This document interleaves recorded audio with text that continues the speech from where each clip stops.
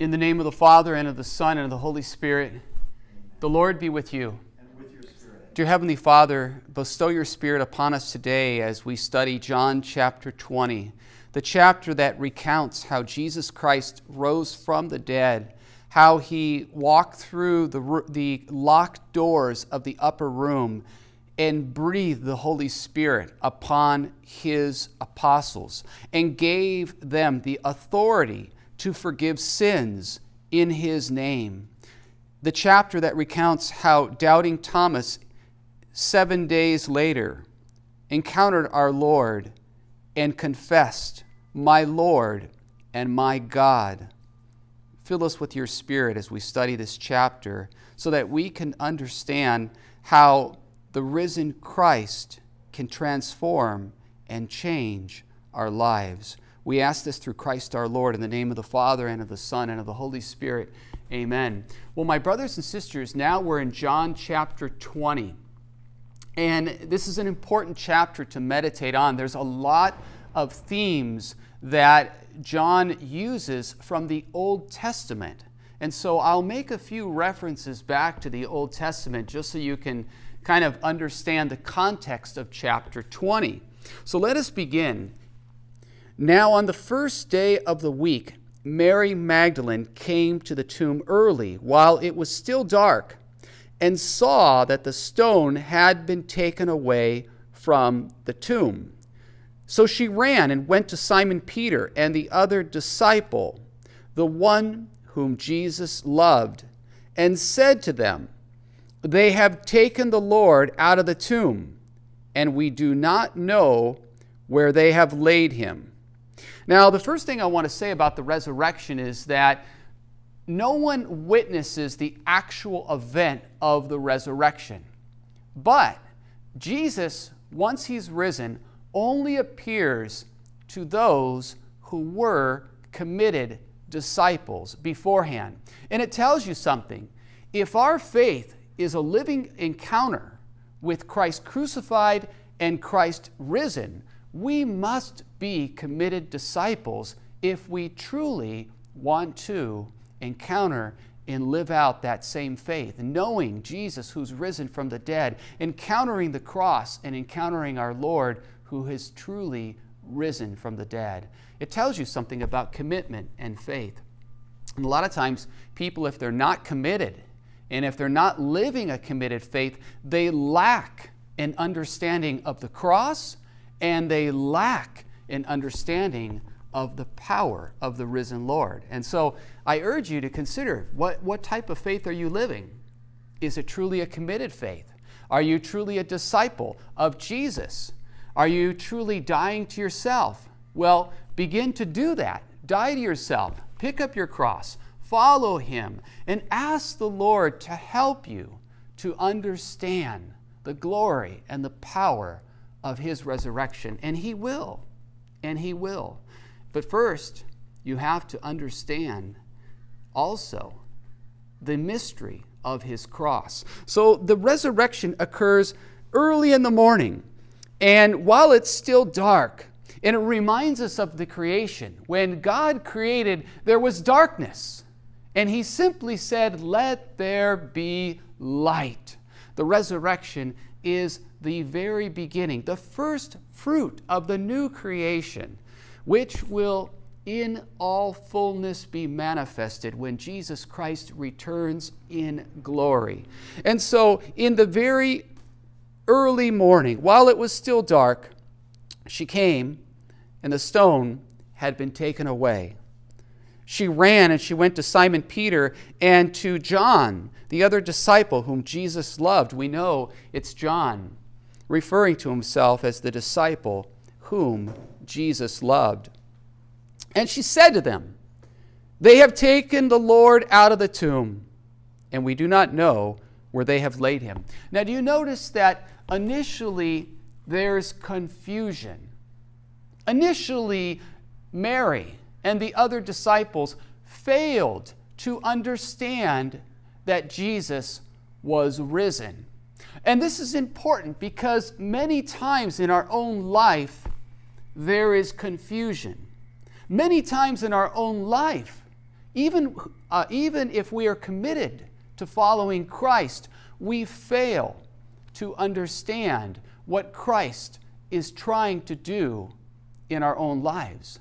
And I share that with you because sometimes in your own life, you might find yourself at a place of confusion. You might even be able to take a step back and see, wow, I was confused. I failed to understand what God was doing in my life. Don't give up. Don't give up.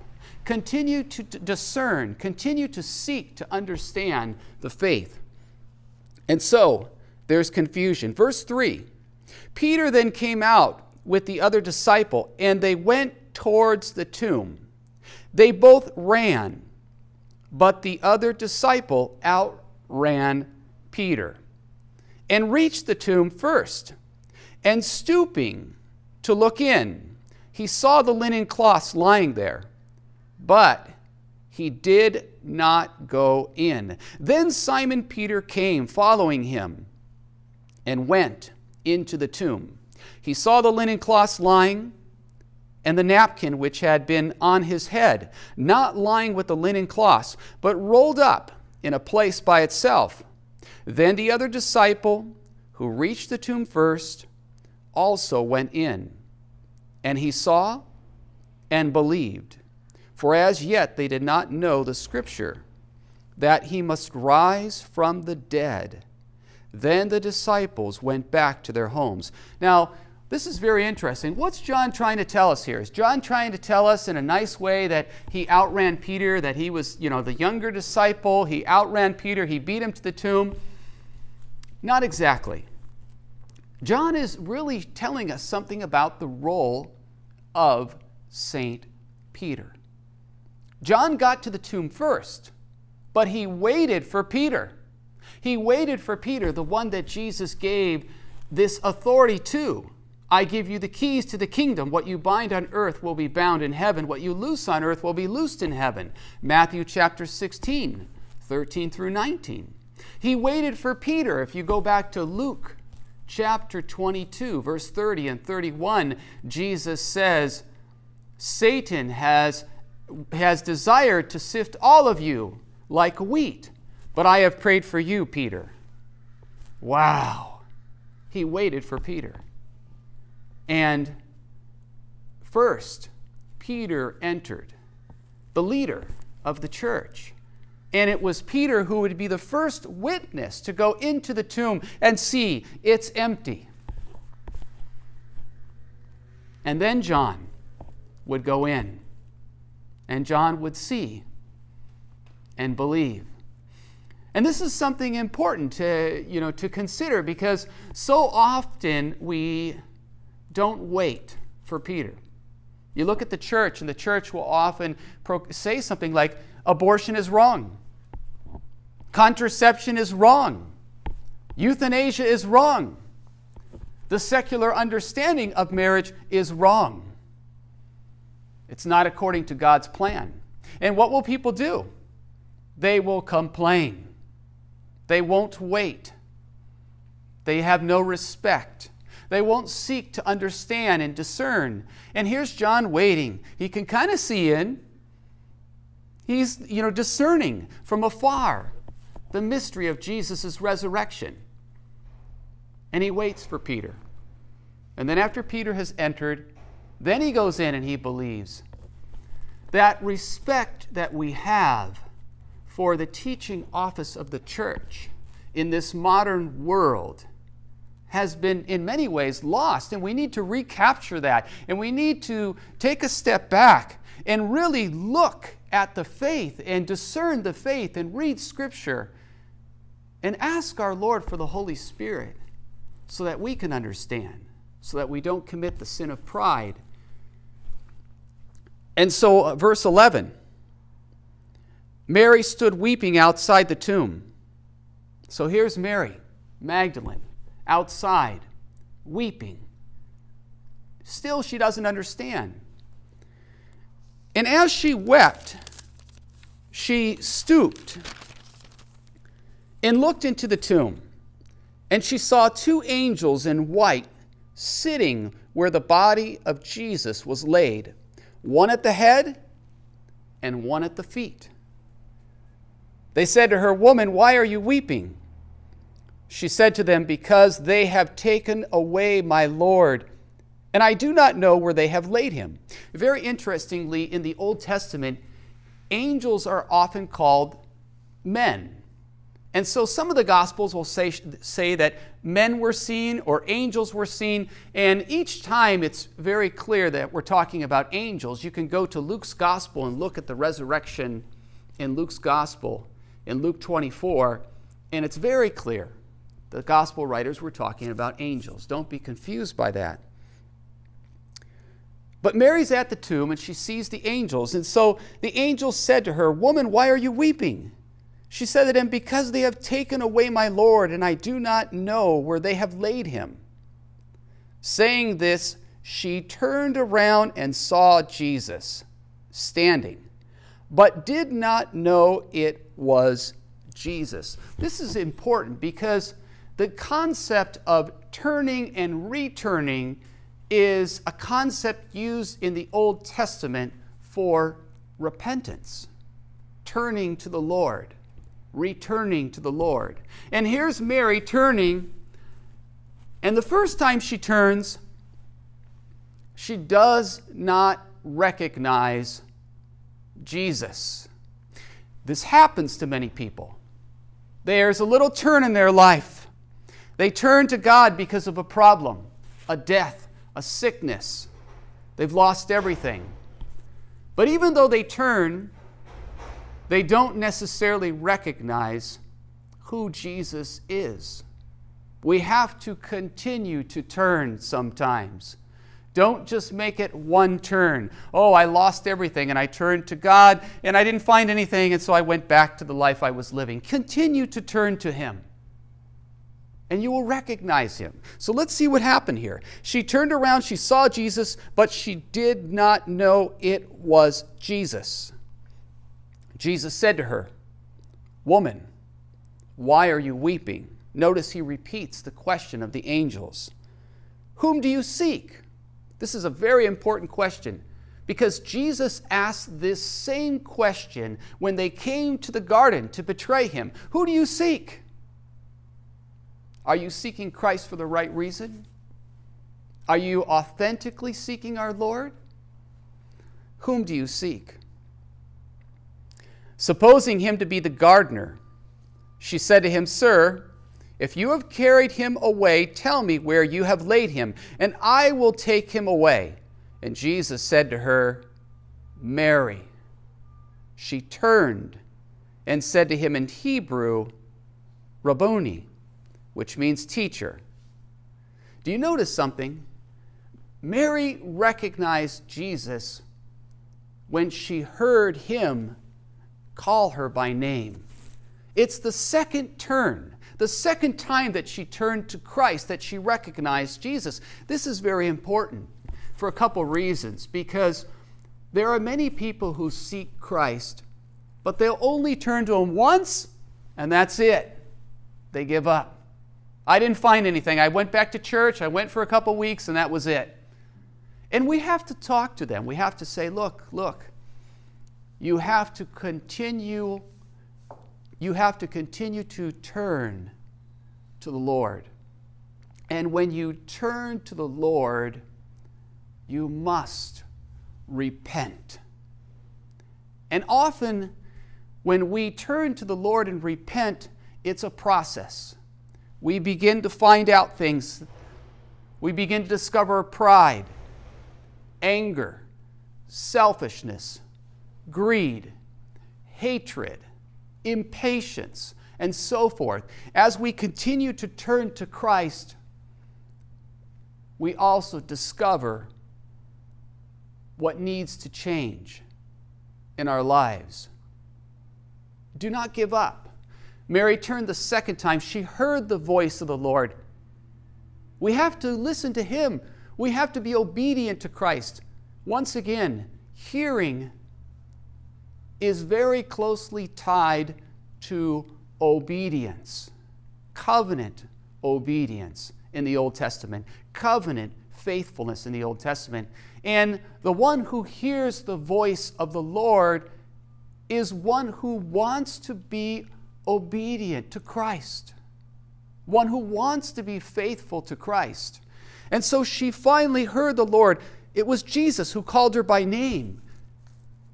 And this is something that Jesus does. He calls each one of us by name to be his disciples.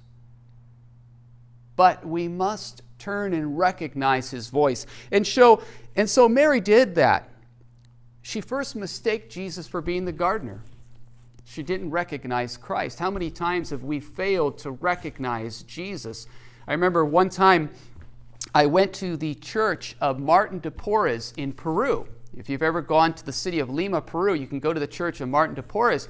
And I walked through the church and I did not recognize where Martin de Porres was because I expected this massive, beautiful thing with big signs saying Martin de Porres lies here, his body lies here. And I walked in the church a couple times and walked out and walked in, and I didn't recognize where he was because I was not looking for the humble servant of our Lord, Martin de Porres, who was buried and had a little side altar.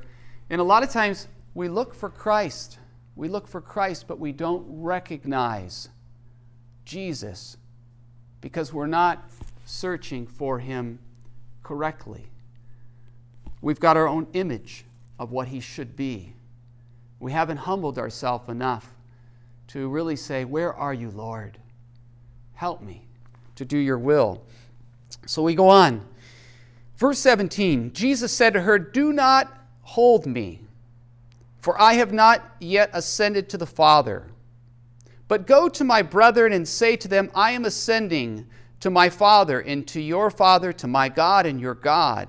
And Mary Magdalene went and said to the disciples, I have seen the Lord. And she told them that he had said these things to her. This verse is so important, verse 17. Why? Because Mary was clinging to Jesus. She was holding on and clinging to Jesus. Well, if you go all the way back to Genesis, if you go to Genesis chapter 3, it talks about, in chapters 2 and 3, it talks about how a man would leave his father and mother and his wife would cling to him. And the church, as the bride of Christ, must cling to Christ in faithfulness. Deuteronomy, when you go to the book of Deuteronomy, it uses the same language. It talks about how Israel should cling to the Lord. Well, did they cling to the Lord? Many times not. And we must cling to the Lord in the sense that we are faithful to our Lord, that we walk with our Lord, that we are obedient to our Lord. We must cling to the Lord in faithfulness. But in this moment, Jesus tells Mary, don't cling to me. I must ascend to the Father. Why does he say this? Because he must ascend to the Father and send the Holy Spirit. And when we receive the Spirit, then we will cling to the Lord. It's telling me and you something about the Holy Spirit. If I want to cling to the Lord and if you want to cling to the Lord, we must have the presence of the Holy Spirit in our lives. Otherwise, we won't cling to the Lord properly. And so going on from there, verse number 19. On the evening of that day, the first day of the week, the doors being shut where the disciples were, for fear of the Jews, Jesus came and stood among them and said to them, Peace be with you. When he had said this, he showed them his hands and his side. Then the disciples were glad when they saw the Lord. Jesus said to them again, Peace be with you.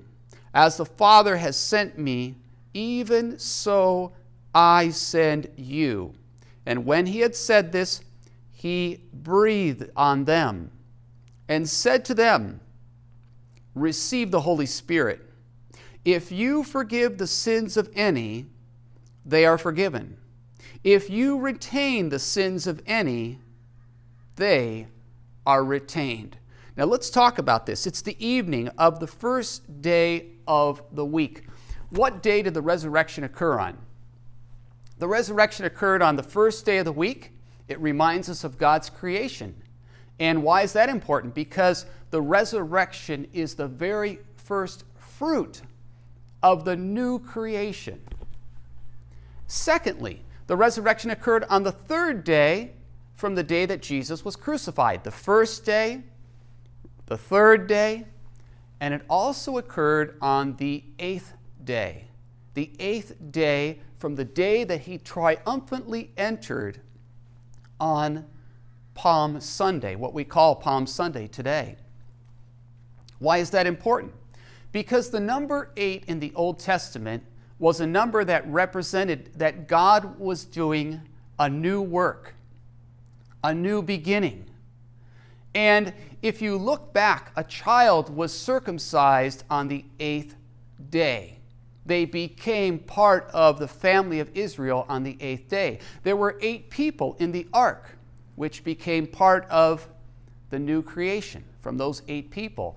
And so again and again we see the number 8 being emphasized. Lepers that were cleansed were inspected, and they went through this process of being inspected once, and then 7 days later being inspected. They offered a sacrifice, they shaved, they bathed, and then they were able to come back into the community on the 8th day when God began something new in their life. And it's fitting that the resurrection happens on the first day of the week, creation. The third day of the week from his suffering and death and crucifixion. And the 8th day, if you go back to Palm Sunday. And so, Jesus walks through the doors. The disciples are afraid. They have fear. They still haven't received the Holy Spirit. And he walks through the doors and he shows them his hands and his side. He shows them that it is he, the Lord, who is risen. And he breathes on them. Why does he breathe on them? If you go back to Genesis chapter 2, verse 4 through 7, you'll see that God formed Adam out of the clay of the earth. And he breathed on Adam. And he gave Adam the gift of his life breath. The life breath is a special word in Hebrew. And if you go to Psalm number 50, verse 6, the very last verse of the Psalter, it says, "Let everything that has the life breath praise God." Let everything that has the breath of life, hallelujah, praise God. It's emphasizing the importance of the breath of life, or the life breath that we've received from God from the very beginning. And so God breathed on Adam and gave him the life breath, or the breath of life. And Adam became a living being.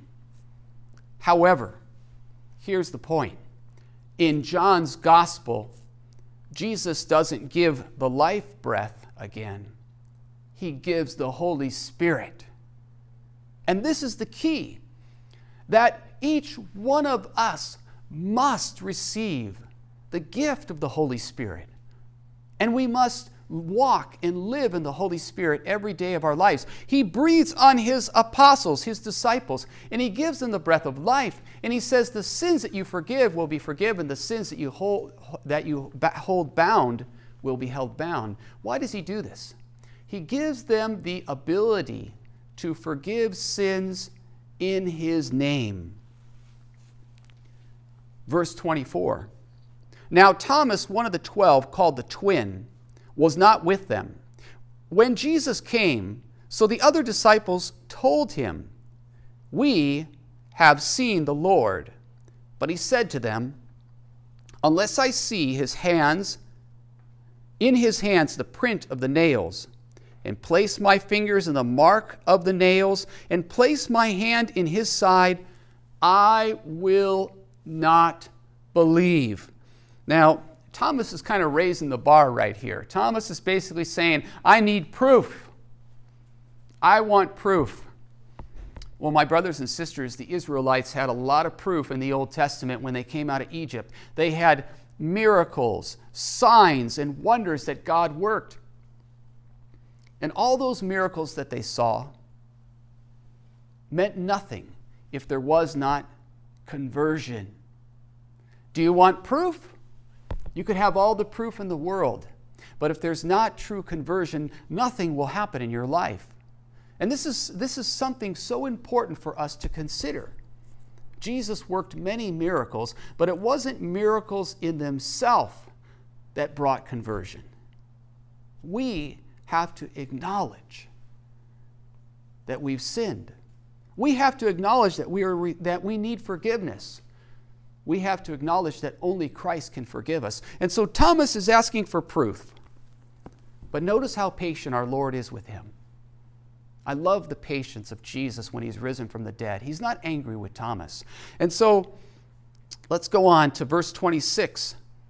8 days later, his disciples were again in the house, and Thomas was with them. The doors were shut, but Jesus came and stood among them and said, "Peace be with you." Do you notice that Jesus, after he's risen from the dead, he says, "Peace be with you" to his disciples. How many times? 3 times. 3 times. And this is very important because, we often don't understand the importance of the word peace. A lot of times at Mass, during the sign of peace, people turn around, "Peace be with you, peace be with you, peace, peace, peace, peace, peace," and all peace, peace, peace, peace. Well, guess what? That's not exactly what Jesus meant. For the Hebrew mind, the concept of peace was complete restoration of God's order. In other words, peace only happens when God has restored everything according to his plan. It's more than an absence of war. It's more than just sitting down on the beach and having, a nice drink of your tea and watching the sunset go down or something like that. That's not what Jesus means when he's talking about peace. He has just suffered and died for our sins and risen from the dead. He has restored all things. And now he can say, "Peace be with you." And peace only happens in my life and in your life when there is forgiveness. When there is forgiveness. When my sins are forgiven, there is peace between me and God and my brother and sister. And that's why, if there's no forgiveness, there's no peace. And if you're in a state of grave sin or away from our Lord, you might even notice in your life that, wow, when I lived like that years ago, there was no peace in my life. Peace be with you. Restoration of God's order. Forgiveness of sin. And it's only when our sins are forgiven that there's peace between us and the Father. And so don't take those words lightly, my brothers and sisters. Then he said to Thomas, after saying, "Peace be with you," "Thomas, put your finger here and see my hands. Put out your hand and place it in my side. Do not be faithless, but believing." And Thomas answered him, "My Lord and my God." Well, the first thing I want to say here is I love the patience that Jesus has with Thomas. And I love this because we need to have the same patience with many others that we encounter in this world, like Thomas. Many others we encounter who don't have faith. We need to have the same patience, my brothers and sisters. Secondly, Thomas gives us the shortest creed. If anybody comes up to you and says, "Who is Jesus?"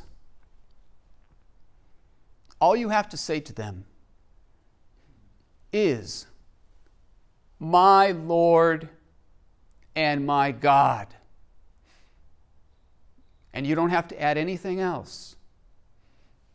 Next time somebody comes knocking on your door and says, "Who is Jesus?" just say, "Let me tell you who Jesus is. My Lord and my God." That sums it all up. And as I said earlier, John loves to go back to the beginning of his gospel and show how a theme in the beginning of his gospel reaches completion or a climax in the end of the gospel. And in the beginning was the Word was with God, and the Word was God, Jesus Christ, the eternal Word. And then going down to John chapter 1, verse 14, and the Word became flesh. And here we are, after going through the whole gospel. Thomas sums it all up. Who is the Word? My Lord and my God.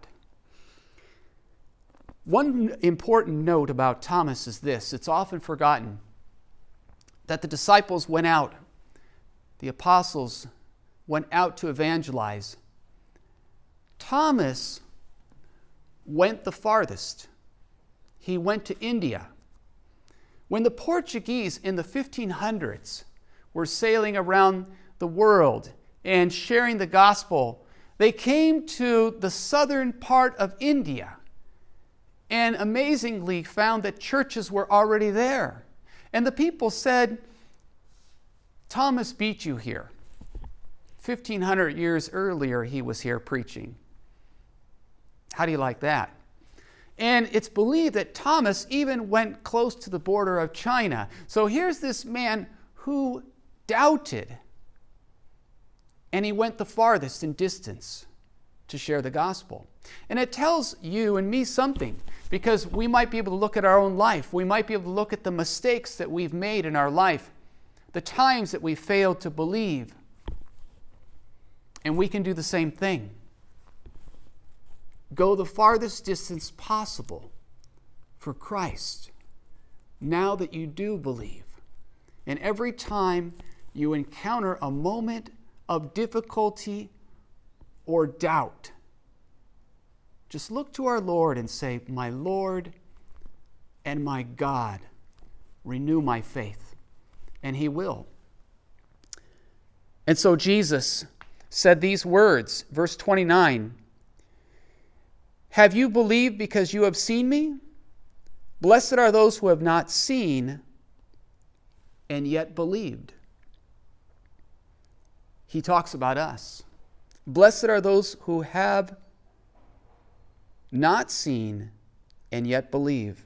Now Jesus did many other signs in the presence of His disciples, which are not written in this book, but these are written that you may believe that Jesus is the Christ, the Son of God, and that believing you may have life in His name. And I love how John sums it all up. All that he's written is for us, so that we may believe as well. In the name of the Father, and of the Son, and of the Holy Spirit. Dear Heavenly Father, we give you thanks and praise that our Lord, risen from the dead, was so patient with His disciples that He helped them to believe in His resurrection. Help us, Lord, to also recognize that you have demonstrated the same patience with each of us, even when we have been in moments of doubt. We ask all this through Christ our Lord, in the name of the Father, and of the Son, and of the Holy Spirit. Amen.